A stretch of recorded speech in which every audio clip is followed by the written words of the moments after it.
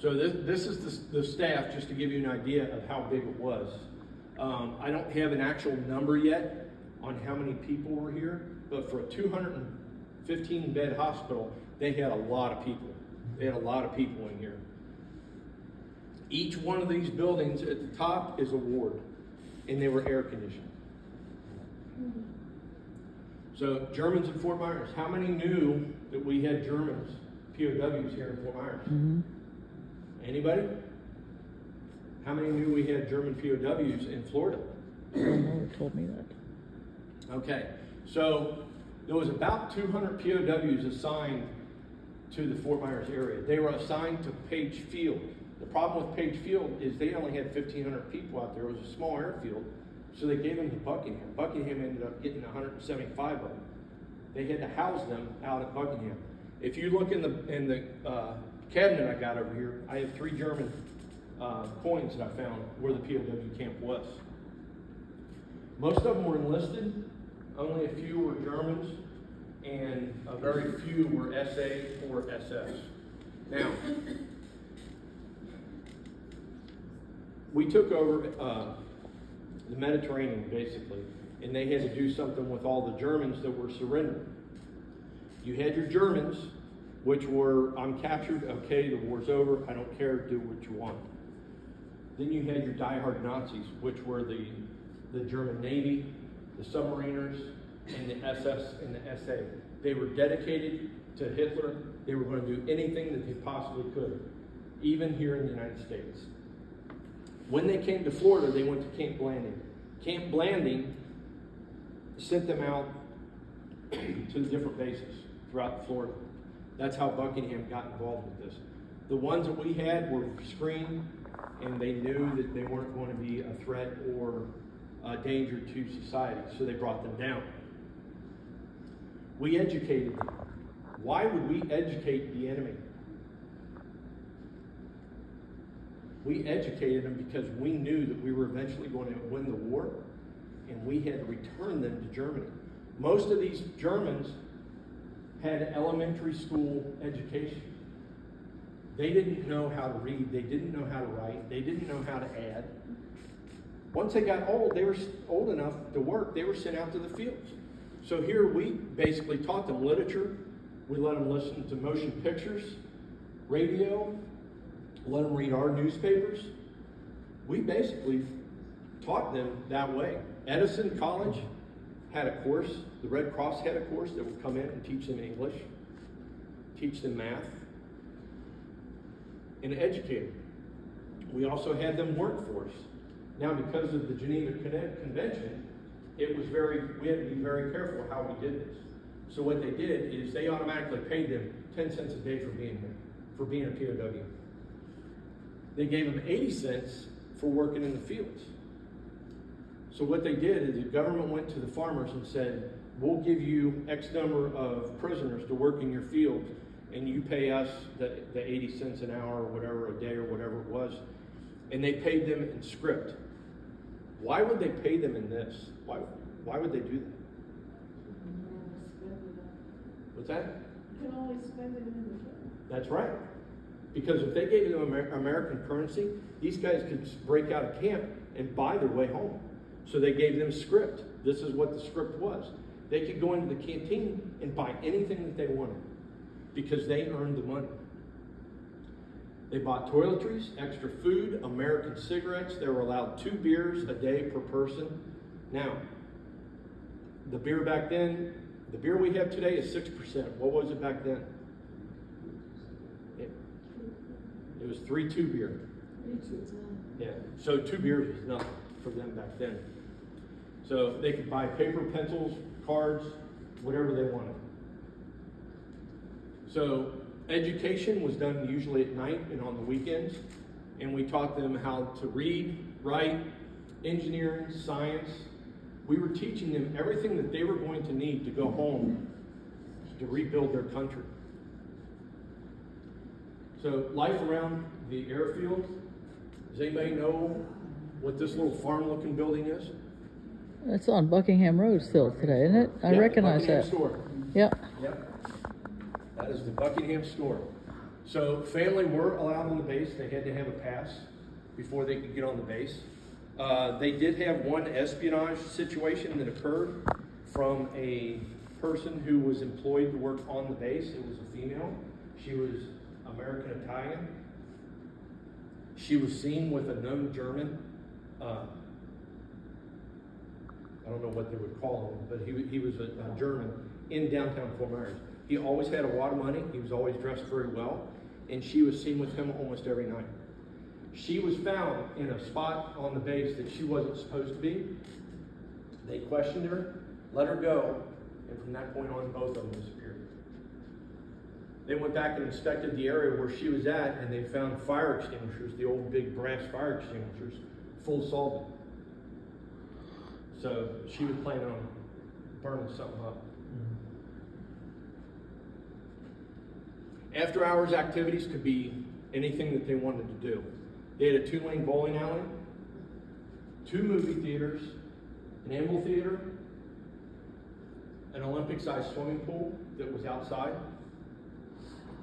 a recreation center, and they also had a recreation center down on Fort Myers Beach. It ended up getting destroyed in 1945 by a hurricane. So USO dances, that was really, really, really important to have dances. Back in the 40s, that's what everybody did. Everybody danced. So they would have it in downtown, they would have it on the base. Where was the USO here in Fort Myers? All 50 states. Where? All 50 states. It, All 50 states. yeah, it was on Edwards Drive. It's actually half of the building is still there. Yeah. Oh, the It's right pleasure, across from the marina. the pleasure pier. What? From the pleasure pier? Yeah. Yeah. So it was actually a bigger building. I have a picture. I didn't add it to the slides. But there was a second USO. Where was the second one? I didn't talk much about this diverse group. It was right on the other side of the railroad tracks, on Safety Hill. The very first building on the right-hand side, it's a 2-story building they're getting ready to McCollum Hall. Yes, that was the USOs for the blacks that were stationed at Buckingham. So dances were a big thing back then. They would bus girls in from Arcadia, from Naples, wherever they could Bus girls. to dance with the guys. It was a big deal. They would also have dances on the airfield, and they would have a band brought in to play. A variety of activities that they could do: volleyball, football, baseball, you name it, they did it out here. One of the things was church. They had 2 church buildings on the base, but they could deliver any type of service from any denomination that was needed. There's one of the churches in the background. There's a guy named Charlie Flint. Does anybody know that name? Yeah, Flint and Doyle. They moved that building. Does anybody know where they moved it to? Right by Chandler Hall. Right by Chandler Hall. It was torn down in the late 90s, early 2000. And that was the building, one of the buildings that they moved. So I don't know why, but in the group of pictures that I got, this British Lancaster was there. I think that this was a war bonds drive, because where else did the British go? There were British being trained here in Florida. Does anybody know where?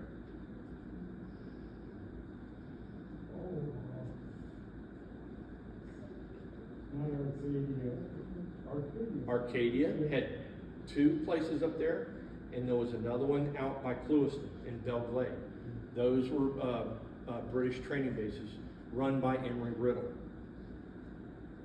I think that's why that British Lancaster was here. The Brazilians, they did train people from other countries that were our allies. They did, on occasion, train them here. So it took me forever to figure out the uniform, but I ended up figuring out it was Brazil. Some notable persons. Let's see how good you people are with faces and names. Music. No, not Casey Bradford. The other guy, right there, he's from Colorado. No, not Artie Shaw. Name that for beer. Miller, stay out, got Miller. Glenn Miller, yeah. Unfortunately, his plane disappeared when he was going from Europe to England. In the English Channel, they never found his airplane. Anybody who's the sports people?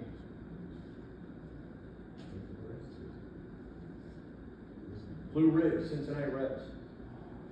He was such a big baseball player that they ended up creating 2 baseball teams at Buckingham, and they traveled around the United States playing the other bases before he was shipped off to the South Pacific, where he created another baseball team down there. Memphis Belle. Can anybody tell me the story of the Memphis Belle? They flew all the missions. They finished all the missions. It was the first airplane to finish all the missions. And they brought him home. They sent the plane in, the crew around the United States for a war bond drive. Judy Garland. Yes, she was here. What movie did she play in? Real famous movie, 1930s. Wizard of Oz. Yeah. Got the money. Wizard of Oz. Clark Gable. All right, Clark Gable, a lot of people say that he went to gunnery school here. He did not. He went to gunnery school in Tyndall Air Force Base up in the Panhandle. Once he graduated, he was brought down here for the USO and for war bond drive. Once he completed his mission here and greeted everybody, he went overseas, and his job was to evaluate the flexible gunnery operation in Europe as an end result. He came back and reported back to the United States on his findings. Anybody know that guy? Charles Bronson. Yeah. Charles Bronson. Wow. He was a student here, Wow. and then he also became an instructor. The instructor school here in Fort Myers was the first one in the United States. And he was in the second group before being sent to Las Vegas, where he ended up being an instructor in Las Vegas. Bob Hope and Jerry Coelho. Yes, they were here, and they were very popular. Apparently they were here twice. And all of these women, Eleanor Roosevelt, been here several times. Mrs. Edison, Danny Kaye, a whole bunch of people. In 39 months, there was a lot of people that floated through here for the USO. It was either for the USO or war bonds or what have you. Okay, the WASPs, Women's Air Service Pilots. These were women.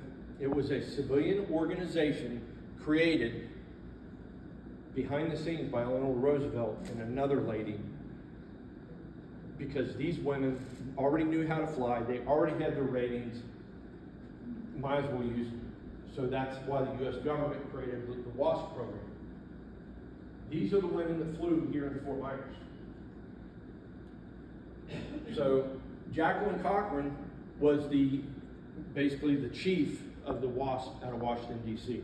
She was best friends with Eleanor Roosevelt. When she needed something done, she went to Eleanor and it got done. All right, so these are all the WASPs that they had here in Fort Myers. When they came into town and they arrived here for their operation, the base commander made them fly mail in a T-6 to other bases around. They wouldn't let them fly. They wouldn't let them do their job. So they got a hold of Jacqueline Cochran. They sent her a telegram and said, you need to report to Fort Myers as soon as possible.